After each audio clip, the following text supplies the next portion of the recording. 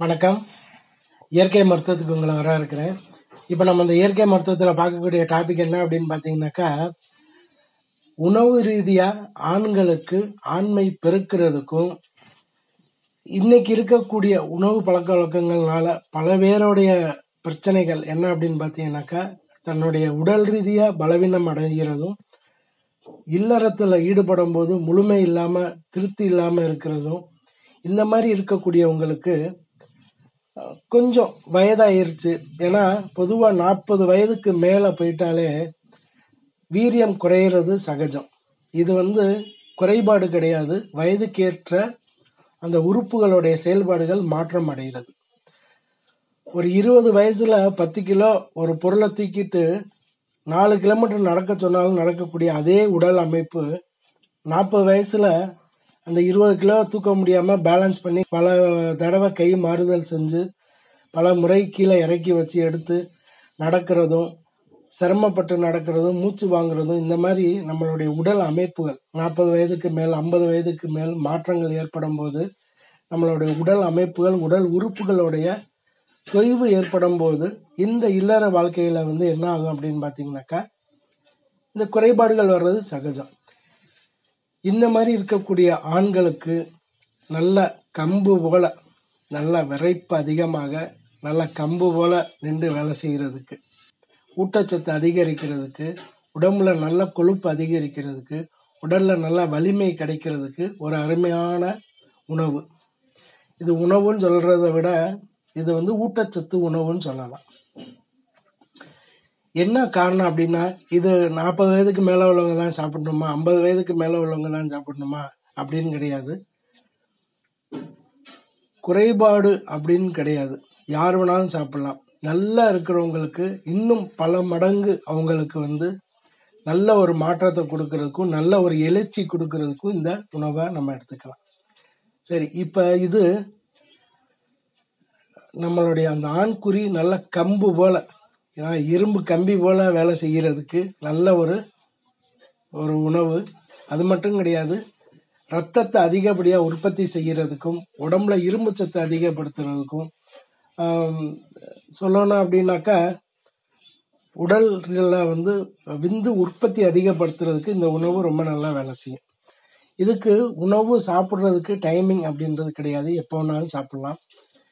சொல்லப்போனால் முடிஞ்ச அளவுக்கு காலையில் வெறும் வகுத்துல இதை எடுத்துக்கும் போது உடம்புக்கு தேவையான எல்லா வகையான சத்துகளும் கிடைக்கக்கூடிய விஷயம் இதில் இருக்கு. இரவும் சாப்பிடலாம், காலையும் சாப்பிடலாம், பாலுடன் சேர்ந்து சாப்பிடலாம்.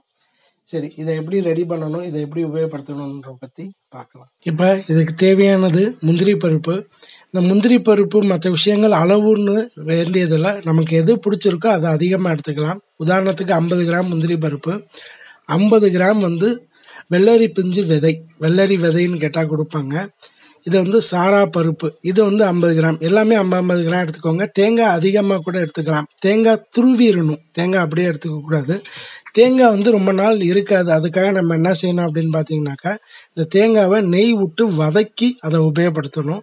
அப்போ தான் 10 நாள் ஆனாலும் கெடாது. அதே மாதிரி பேரிச்சம்பழம், நல்ல கொஞ்சம் காசு கூடின பேரிச்சம்பழம் எடுத்துக்கோங்க, நல்லா சின்ன சின்னதாக கட் பண்ணி இது எல்லாத்தையும் சேர்த்து லட்டு மாதிரியோ நல்லா ரெடி பண்ணி சாப்பிட்லாம். அத்திப்பழத்தை சின்ன சின்னதாக கட் பண்ணிடணும். இப்போ இது எல்லாத்தையும் சேர்த்து ரெடி பண்ணது இங்கே இருக்குது. முந்திரி பருப்பு எனக்கு அதிகமாக வேண்டாம்னால, எனக்கு கொஞ்சம் கொலஸ்ட்ரால் இருக்குது அப்படின்றவங்க குறைச்சிக்கோங்க. முந்திரி பருப்பு அதிகமாக சேர்த்துக்க விந்து உற்பத்தி அதிகமாகும். அதனால தான் முந்திரி பருப்புக்கு இவ்வளோ விசேஷம் இருக்குது. முந்திரி பருப்பு, அத்திப்பழம் ரத்தத்தை உற்பத்தி பண்ணுறது, ரத்தத்தில் வீரியம் அதிகரிக்கிறதுக்கு அத்திப்பழம். டேட்ஸ், அதாவது பேரிச்சம்பழத்தில் இரும்பு சத்து அதிகப்படுத்தும். உடம்புல இரும்பு சத்து குறைபாடு வந்துருச்சுன்னா சோகம், அதாவது ரொம்ப இரும்பு சத்து குறைபாடு வந்துருச்சு அப்படின்னாக்கா ரொம்ப தளர்ந்துருவாங்க, பலம் இல்லாமல் இருக்கும், வேலை பார்க்க முடியாது.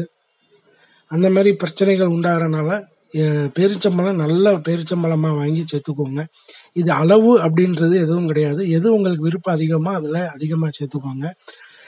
தேங்காய், பொதுவாக வெறும் தேங்காய் சாப்பிட்டுக்கிட்டே வரும்போது, அதாவது வெறும் தேங்காவை, சாதாரண தேங்காவை நீங்கள் சாப்பிடும்போது உடம்புல நல்ல வீரியம் உற்பத்தி ஆகும், குளிர்ச்சி உண்டாக்கும், நல்ல கொழுப்பு சேர்க்கும். இந்த மாதிரி அதிகமான விஷயங்கள் தேங்காயில் இருக்கிறனால தான் என்றைக்குமே தேங்காய் எண்ணெய்க்கு அதிக மகிமை. இந்த கலவைகள் எல்லாம் சேர்த்து சாப்பிடும்போது நல்லா கம்பு மாதிரி வேலை செய்யும். என்ன காரணம் அப்படின்னு பார்த்தீங்கன்னாக்கா, இது எடுத்துக்கக்கூடிய நேரங்கள் அப்படின்றது கிடையாது. காலை, இரவு, மத்தியானம் எப்போ வேணாலும் எடுத்துக்கலாம். ஆனால் பொதுவாக காலையில் வெறும் வகுத்தில் நல்லா ஒரு பெரிய ஒரு எப்படி சொல்கிறதுனாக்கா, ஒரு எலுமிச்சம்பழம் சைஸ் அளவுக்கு ஒரு லட்டு மாதிரி நல்லா ரெடி பண்ணி சாப்பிடும்போது உடம்புக்கு தேவையான முக்கியமான விஷயங்கள் விடிய காலையில் நம்ம உடம்புக்கு சேரும்போது நல்ல ஒரு எப்படி சொல்கிறதுனா ரொம்ப நல்ல ஊட்டச்சத்தான ஒரு உணவு கிடைக்கும்போது ஆண்மை விருத்தி ஆகிறது மட்டும் கிடையாது, உடம்புல தேவையான அனைத்து சத்தும் கிடைக்குது. இந்த மாதிரி உணவுகள் செஞ்சு சாப்பிடுங்க. நல்லா வீரியமும் அதிகமாகும், உடம்புல சத்து உற்பத்தி ஆகும், அதிகப்படியான ஆசை உணர்வுகள் தூண்டுதல் ஏற்படும், நல்ல மாற்றம் கிடைக்கும். முயற்சி பண்ணி பாருங்க, ரொம்ப நல்ல வித்தியாசம் கிடைக்கும். வணக்கம்.